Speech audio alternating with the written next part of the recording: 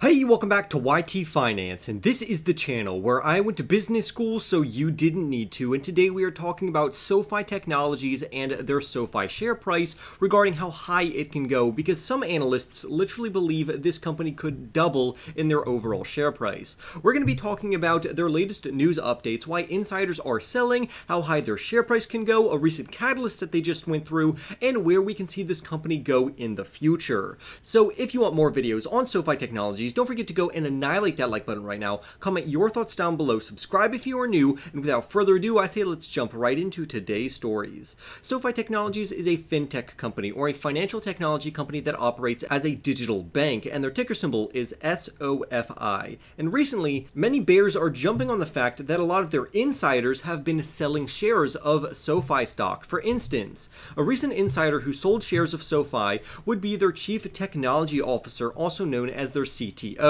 He recently sold on September 1st, and he sold around 53,532 shares at an average price of $8.88 per share. He sold literally 25% of his entire position. And the reason why this is a big deal is because the shares that he sold represented a significant 25% of his prior position. But don't be too dismayed, because he still owns around 160,597 shares. And this is not his first time selling shares either. This is actually his third time selling shares this year. For instance, on March 3rd, he reported selling 81,000 shares at an average price of $6.46. He sold again on May 9th, where he sold approximately 200,000 shares at an average cost basis of $5.46, and like we just talked about, he just recently sold on September 1st. So over the past year, the CTO, or Chief Technology Officer of SoFi Technologies, has sold roughly $2.09 million worth of SoFi stock while buying no shares. However, before the bears and naysayers and critics of this company get too excited, let me reiterate something. This insider selling shares should not be viewed as him giving up on the company, which this author correctly highlights. Insiders of a company sell shares for a plethora of various reasons, including personal expenditures, diversification, to pay taxes, to make a large investment somewhere else, or even just to have liquidity on hand to further fund their luxurious lifestyle. But what's interesting is that this is not the only insider that has been selling shares. For instance, the president of SoFi Bank, the chief marketing officer or CMO, as well as the chief risk officer or CRO have all sold shares as well on the open market this year. Meanwhile, there's only one insider which has been purchasing shares of SoFi, and that would be the CEO himself, which is honestly the only insider that we really should be paying attention to here. The CEO of SoFi Technologies has purchased SoFi stock on several occasions. His last purchase occurred on May 15th, where he acquired 108,000 shares at an average cost of $4.67. What a phenomenal buying opportunity that was, and the CEO capitalized on just that. And this would bring his total stake up to 6.48 million shares. However, does the insider selling and buying balance out? Well, the answer is yes. SoFi insiders have sold around $7.35 million worth of SoFi stock, while insiders have purchased $9.55 million worth of SoFi stock. So clearly, they have acquired $2.2 million more than what they have sold. So although bears want to mislead people saying that all of these insiders are selling and it's such bad news, they are not looking over the overall picture here, because there is more insider buying than insider selling. So I wanted to clear that up, but now let's talk about why the CEO is so bullish on his company. And to do this, we will talk about why SoFi stock could literally double in their overall share price by the end of the year once the company becomes profitable. This is the reason why the CEO of SoFi Technologies, who is named Anthony Noto, is confidently investing into SoFi stock, and so far that has been an extremely profitable decision for him. The company is absolutely thriving, and as SoFi Technologies continues to ramp up their student loan refinancing business, which we will talk about at the end of the video, because recently the CEO had a fireside chat at an event held by Goldman Sachs. He gave us more information on this. And considering that the company is growing their revenue at a rapid pace, many professionals believe the company could achieve profitability, even though all professionals do not see eye to eye. For instance, there's an analyst that raised their Q3 2023 earnings per share projections for SoFi Technologies from a loss of 9 cents originally to a loss of 7 cents per share, which is an improvement, which is good news. However, he also provided estimates of Q4 2023 regarding their EPS or earnings per share at a loss of 2 cents per share. And I think that is actually ridiculous, considering that current projections place this company as being profitable by the end of the year.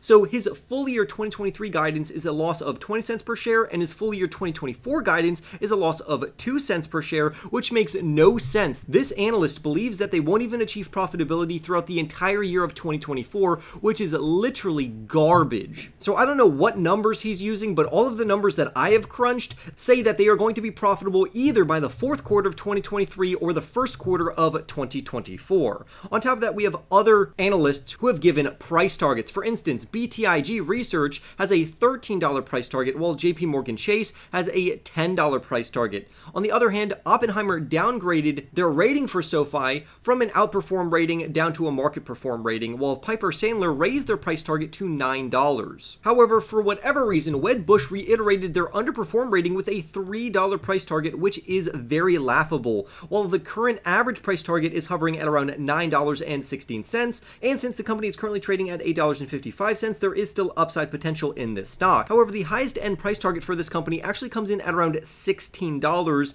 which means that this company could potentially double in their overall share price, and that's exactly what the author of this article is saying, and he believes they could do this by the end of the year, even though I think it would be more plausible for them to do it over the next 12 months. But regardless, the company is anticipated to achieve profitability by the end of the year, and that is going to act as a phenomenal catalyst, thus increasing their overall share price. This then leads us to our next article, to where this author is advocating that investors should buy the stock before their upcoming breakout, before it surges, and he gives a reason why he believes SoFi stock is going to surge. Not a lot of people know that a company called Instacart is about to have an IPO, or an initial public offering, and Instacart is already a profitable company, and they are having a huge IPO. So if you didn't know about that, definitely put this company on your radar. And the reason why Instacart is in the news is because SoFi Technologies is doing the underwriting for the IPO of this grocery delivery app giant. If you don't know what Instacart is, essentially, you can order groceries through their app, somebody else will go to the store for you, get everything that you listed on the app, and then deliver the groceries to your house. And this author fully agrees with the Financial Times report, which stated that winning a role on one of the most high-profile U.S. listings of the year is a milestone for SoFi, end quote. And I completely agree. For Instacart to have an IPO which is underwritten by SoFi Technologies, this just shows SoFi Technologies' prowess and their overall prestige as a financial institution. So this is going to have very positive implications for SoFi Technologies, which hopefully will lead them to underwriting more IPOs in the future, thus solidifying SoFi Technologies' overall reign in the finance space. This not only will benefit Instacart, but also it will help SoFi stock move even higher as anticipated. Lastly, the author highlights another reason to be very bullish on SoFi stock, and that is because they are participating in the AI revolution. For instance, SoFi Technologies has an AI natural language customer service bot named Connecta. And recently, SoFi Technologies has disclosed some of the stats pertaining to their cyberbank Connecta, which, like we said, is an AI service bot that was developed by their subsidiary named Galileo. And so far, this bot has been helping SoFi Technologies profoundly. For instance, SoFi Technologies found that their customer service performance has improved by around 7% since implementing Connecta. On top of that, customer service response time has improved by more than 65%, and they also had over 50% fewer people drop from the line, meaning that instead of getting fed up and hanging up when you're on hold, this bot has taken care of those people. So with this increase of customer service, this is making SoFi Technologies look very good from a consumer perspective, and hopefully this is going to help out their overall share price.